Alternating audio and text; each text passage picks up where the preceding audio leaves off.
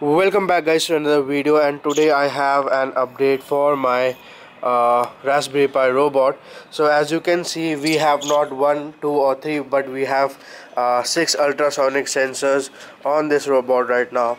So yes, this took a lot of time, and actually this video was meant to be uploaded a little bit earlier, but well, now is the time. So let's see how these sensors are actually wired up to the Raspberry Pi. Yes, there is only the Raspberry Pi to which all the sensors have been wired up, and not any separate controller. So first of all, these sensors actually run at 5 volts and not 3.3 volts that the Raspberry Pi is meant to run on. So we have three separate logic level converters. So they are bidirectional logic level converters. So they each of them take 4 input or output depending on how you want to use them, and they step down or step up the voltage. So we have 3 for 6 sensors because each sensor has 2 input and output, and each one of them have 4 points, 4 input outputs that they can convert. So, and here is the voltage rate for 5 volts, there is the voltage rate for 3.3 volts. Everything is in a mess of wires, and the signals and the pins from the ultrasonic sensors come into the logic level converters, and then the pin from the logic level converters go on into the Raspberry Pi. You would also notice that I have a camera right now, but that's not programmed, so I won't include it in the demo, and the rest is what we had in the previous build. So let's see what these 6 sensors do right now and how they perform. Alright guys, let's test what these sensors are capable of doing.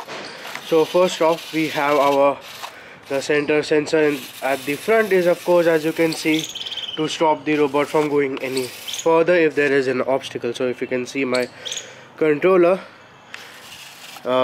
when I move it forward, it stops automatically. Fair and simple. Now one of the things you will notice is that it's actually working pretty well in the sunlight. Now that's one problem with the infrared object detectors, is that they don't work really well in sunlight. So the next bit is actually the sensors on the corner sides, so the front corner and the back corner. Now the reason for them is actually that they will kind of automatically maneuver the robot to avoid obstacles. So as you guys can see, I am coming towards the block at an angle, and the bot automatically maneuvers itself to avoid the block. So let's do it once more with the controller in hand, and if I move it forward, it will automatically turn without me doing anything much. So that's what the sensors are for. Okay, so I think I can better demonstrate it inside my house since I've tested it here. So as you can see, the front sensors actually work pretty well. It automatically stops. So now during this whole time I will be only accelerating it forward for you guys to see what the side sensors actually do. So let me just position it correctly, and now when I accelerate it forward, it will automatically maneuver away from the obstacle and kind of go parallelly towards it.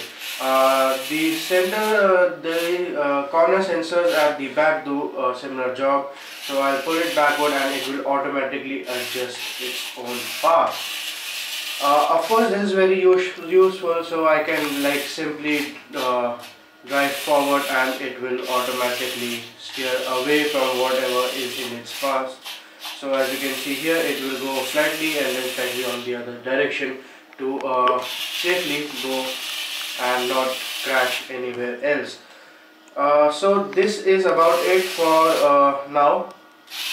Many more things to come with the camera and the display. Maybe have complete control with the with my joystick itself, and no need for a Wi-Fi connected SSH to control a few functions like power off and all of that stuff. But yes, this was interesting. Big shout out to Micronauts for providing me with the library with the program for the sensors.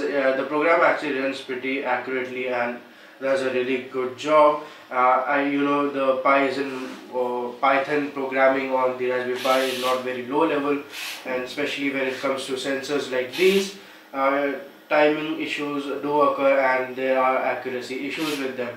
But that script did a great job, and I will probably make up a follow-up video explaining the code, because it has been done a bit differently this time. It's not a single code, it's actually multiple codes working together. So how I connected them and all of that stuff, and how it actually works. So yes, thanks for watching this video, and thank you to my friend Devang. He's handling the camera, and we'll see you next time, guys. Till then, goodbye.